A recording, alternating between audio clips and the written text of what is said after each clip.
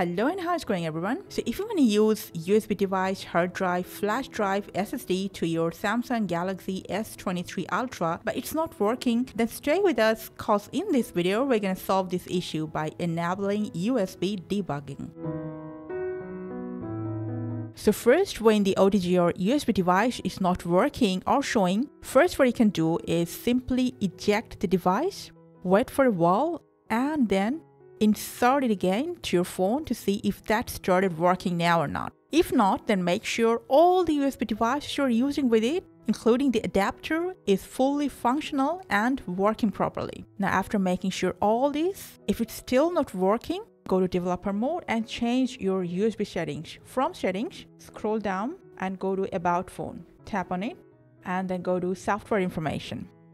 Here in the build number, tap 7 times. Your developer mode is on. Go back to the settings page, scroll down to the end, and here is your developer options. Tap on it. Now here, scroll down and look for USB debugging. There it is. All you have to do is toggle on this option and press OK to allow and confirm. Scroll down a bit for more USB settings. Now enter default USB configuration.